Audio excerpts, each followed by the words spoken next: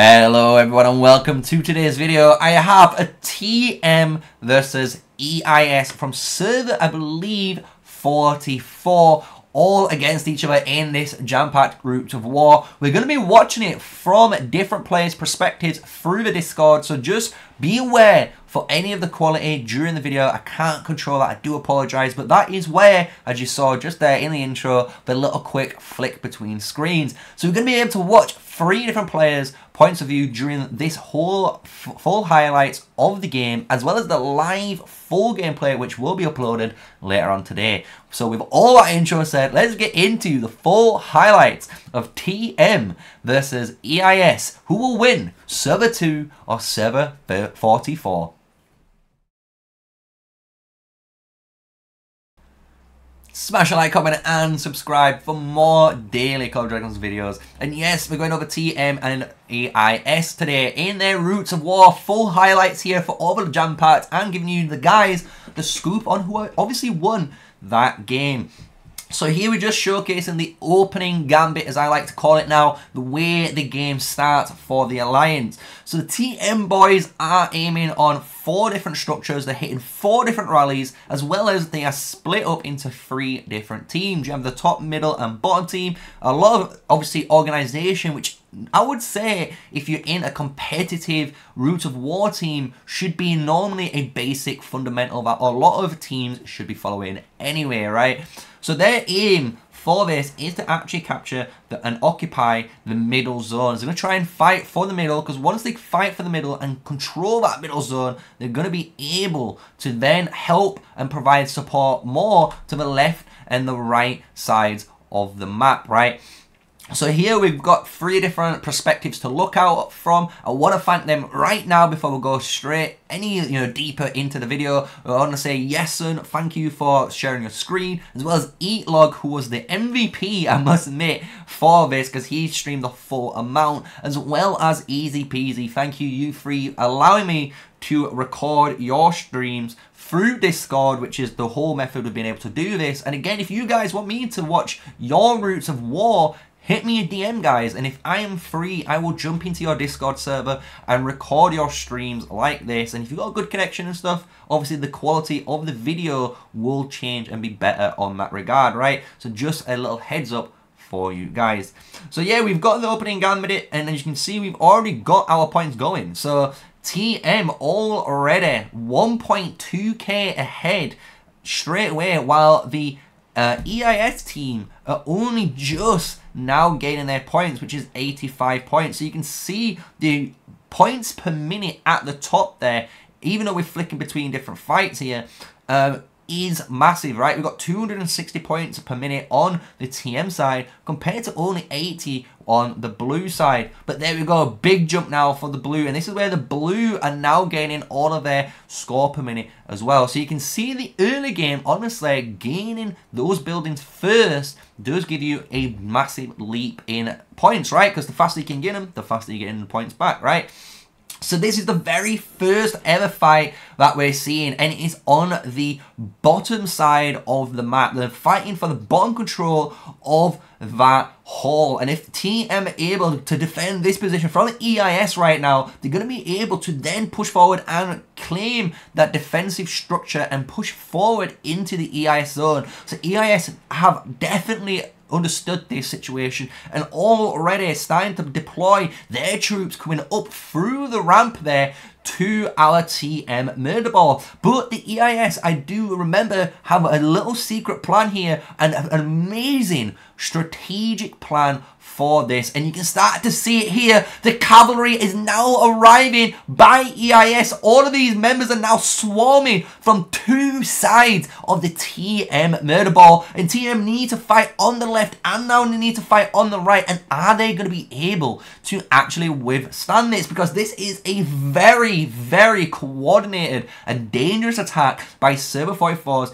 EIS team here, and it's an amazing attack to see, and TM are caught basically red-handed. They need to figure out which side they're going to fight for. They've been focusing down on that ramp there, and I do apologise on the quality, and this is what happens obviously when things get crazy during Discord, but we can easily tell TM fought off the top side of those marchers now, and now they're defending the ramp. They now need to defend the back side of all of these EIS trying to push them.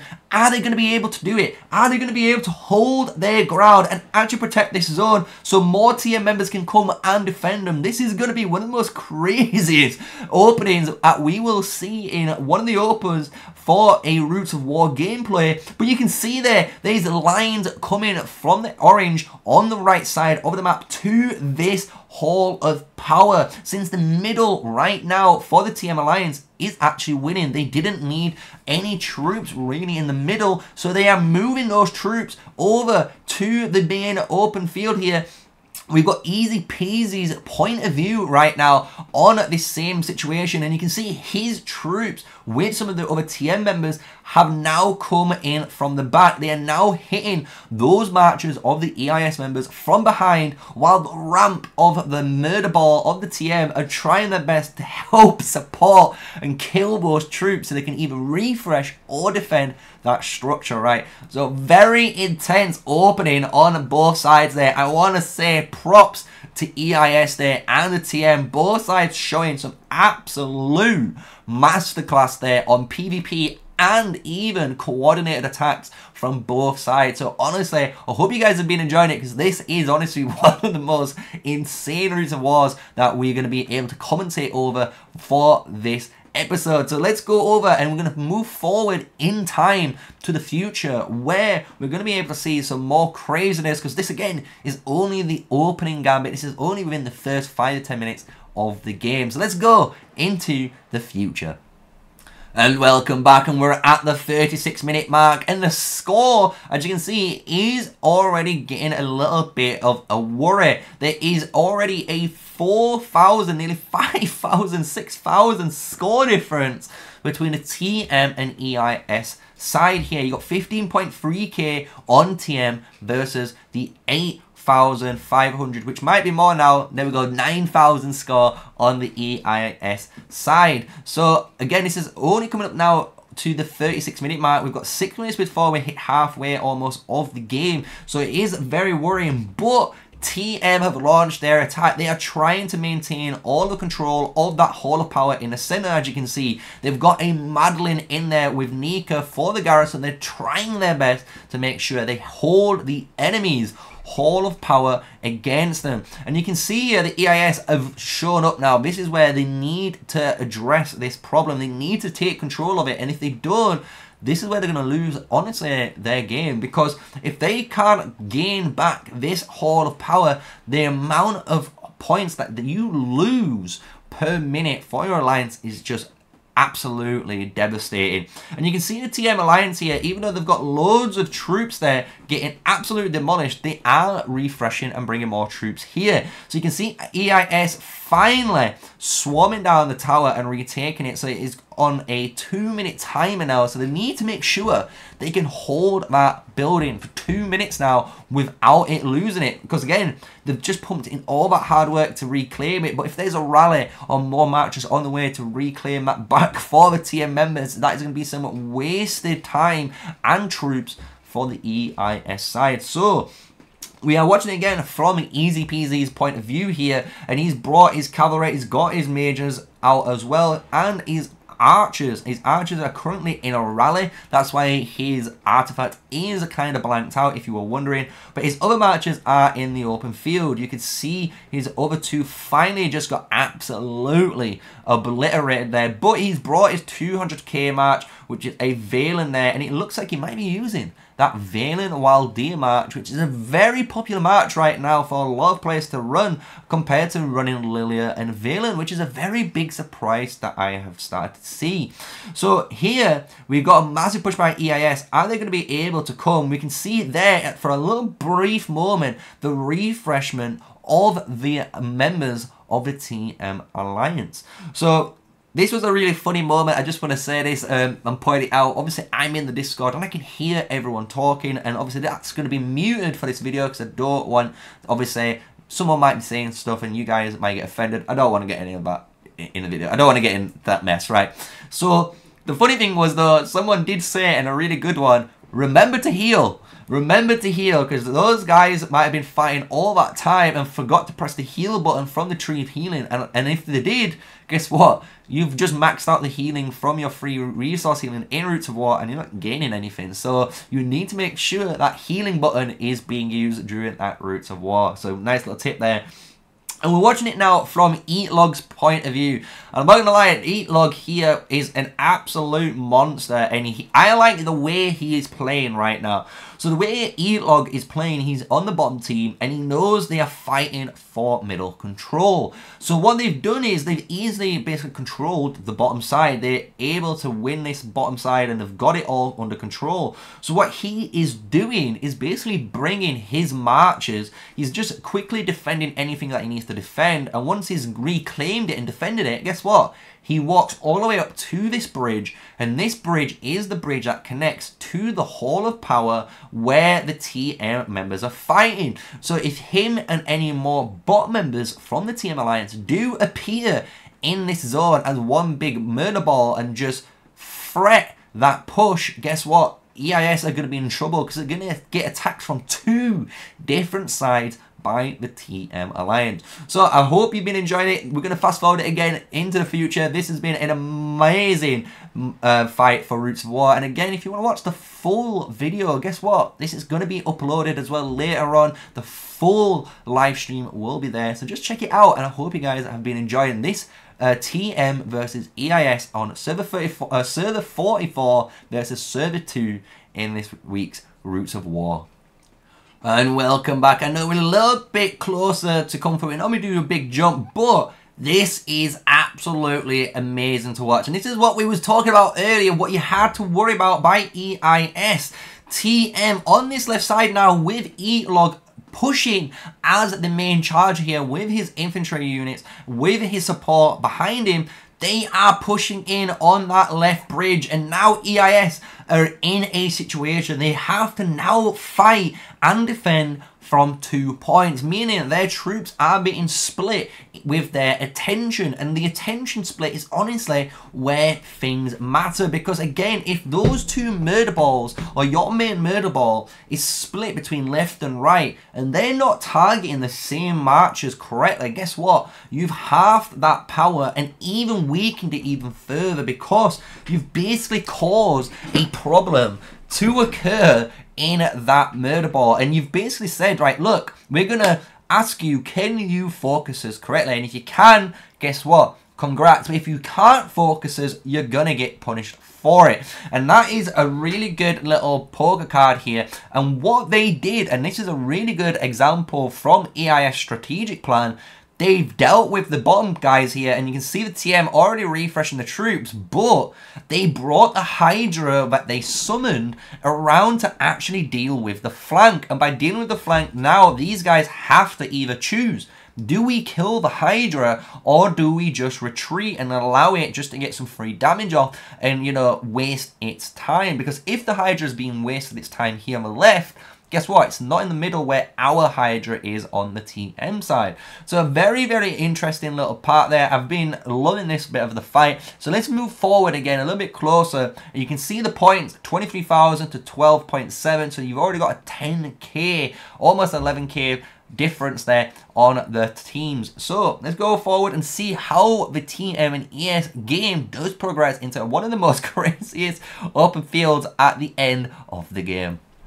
And welcome back, and we're in the last 7 minutes of today's game, and you're going to see here the Flame Dragon on the TM side absolutely burning to crisp those EIS members there. Absolutely amazing behemoth master there. I'm just saying, like, whoever is the Beastmaster controlling that had a really good position for their AoE damage. You can see it hit everyone possible, which was just absolutely savagery. And the thing is, the dragon in Roots of War, guys, on both sides, if you're able to use it really well, it does so much damage there. So here we go, EIS now in the center. They're trying to basically fight against the TM. TM pushing this one last time again through the center to see if they're able to do this. And guess what? ES see the little, you know, jumboree that's happening on the flank, and they're going to address the flank, which is really cool to see. I like the fact they're doing this, but EATLOG's not having any of it. He's got all of his marchers here now. He's got his cavalry. He's got his majors. He's even got a archer on the way that's marching here. You've got his other march fighting against the enemy here, which is really interesting to see. So you can see one player micromanaging two marchers in two different fighting zones, basically, or three marchers in the two zones. So really, really interesting to see. You can see a massive Phoenix Eye drop there by EATLOG, and yes, his Lear is going to die, which is fine. You know, he was only trying to buy time for his march, and you can see there another decision made by EATLOG's cavalry. He's moved it up to see if he can basically steal something for free, and his other march, his Syndron, nicely walking as a rally lead through the EIS, and they've got to basically either kill that, or guess what? They're going to lose. They're going to lose another building. So this is a very interesting dynamic here. EIS defending for their lives here before this rally does go to that healing tree, because that's where his target is. He's aiming for it. He's aiming to kill it there. The last time they checked it out, there wasn't that many resources in the actual buildings. The scout report there was for this outpost, so we're watching EATLOG there basically kill this outpost from the scout report he got earlier from the information. So you can see here, honestly, very smart decision making. You can see the fact that he's gathering intel, using that intel to actually make very informed decisions instead of just recklessly attacking or just going in, you know, craziness, right? So I hope you've been enjoying it. This is the TM versus EIS server 44 versus server 2. We've been enjoying it. This was a blast. I know these guys probably did live stream it, and they had loads of different people streaming this game, so it was live viewed for everyone to see on both sides, I believe, which was a really cool one. But we've got the last push here. We're going to fast forward time to the last couple of minutes here, because we want to see what the final score is. There is a 30,000 point differential here, and this is just showcasing how important capturing those buildings and holding buildings and even gathering resource points is so important for Roots of War. All of these different types of points gaining for your alliance, you can get some absolute crazy points, and that's what you need in order to win Roots of War. So we're at the last minute. You can see it's a definite win on the TM side here. They're leading one last final charge by them. They've got the front line here by Turquoise, and then EIS pushing themselves. Fang of a Shakari being used, absolute tongue twister right there by them. And this is what I'm saying. I do apologize for the 10 FPS as if we were playing on a PlayStation 2 right now, but the problem was, you know, we're on Discord and everyone might not be playing on a really good internet connection, or they might not have a good computer. So it's just one of those, like, and I'm happy to showcase it, you know, I'm happy to show that, look, we are able to get footage from Discord from you guys. So if you want me, again, if you are part of another server and you've got a Roots of War and you want me to record your Roots of War and do a nice full highlight video like this, hit me up and I will do a full highlight video of your Roots of War, and just need some, obviously, time to jump in, and if I'm free, we'll be on our way and we'll be recording. So I hope you've enjoyed today's video on Roots of War, TM versus EIS. Clearly, TM are the victors here. Server 2 victorious and server 44. Maybe next time we'll provide maybe a better game plan for them, but we get to see who the MVP was on this game. So when we hit, we've got Mayo on 103,000 points, which was absolutely crazy, because I know the EIS whale on their side, I think it's their leader, he was competing very close to Meo's score. I don't know his final score, but I know it was within, again, maybe 102, 101,000. It was very close for whoever could have the bragging rights of the #1 points. So I hope you guys in EIS enjoyed the game. I hope you guys in TM also enjoyed the game, and I hope you guys enjoyed today's full highlights of your Roots of War on the weekend. So thank you for watching, thank you for the support, thank you for watching all the way through if you made it this way, and if you have, like I say, smash a like, comment, and subscribe. And until the next video, guys, stay safe, stay sneaky, and peace out.